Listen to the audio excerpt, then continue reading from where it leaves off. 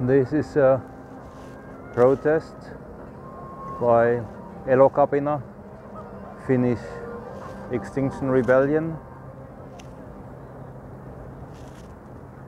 The central part of Helsinki, the Mannerheimintie, has been blocked by rebels, and the rebellion theme of the day, so to speak, is overconsumption.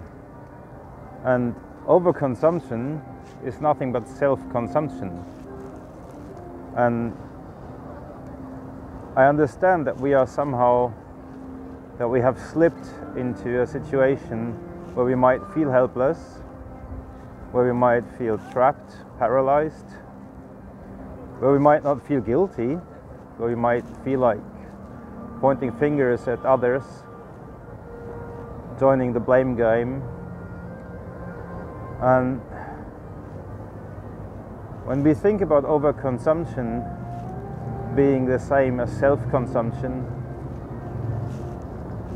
it stands to reason that the only way to stop consuming our planet, stop the suffering of life in all its diversity,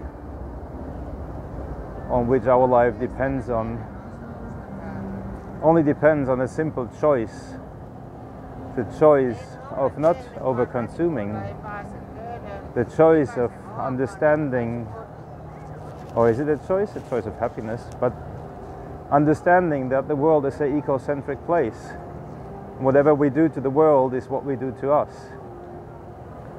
So we are well advised not to only treat ourselves well and connect with each other beyond the wide variety of self-made borders, but also to connect with the rest of nature and call it us nature and not just us humans and nature. And overconsumption is so easy to participate in. It's so easy as buying anything that is not really necessary for the well-being of life in all its diversity. And we might not know or have been shown how to do things in a proper way, how to live lifestyles on a high level of sustainability and deep nature connection. But we must find out, and we must dare this adventure, and to understand what is enough and what we can want, and what questions and values make sense and are relevant. That's for each of us to decide. It's nothing where we need laws to change or corporations to change. When I'm thinking about a spoon hanging around my neck, the spoon is a reminder of understanding that there is already more spoons than people on this planet, that we do not need to think and invest and learn professions to become designers of sustainable spoons.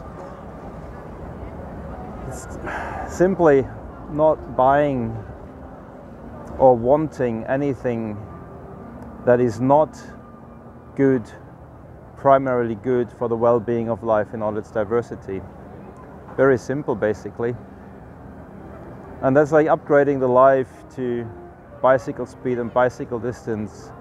That's about understanding values beyond ourselves, beyond our own temporary well-being of a few generations of just one species, not to understand this is our priority.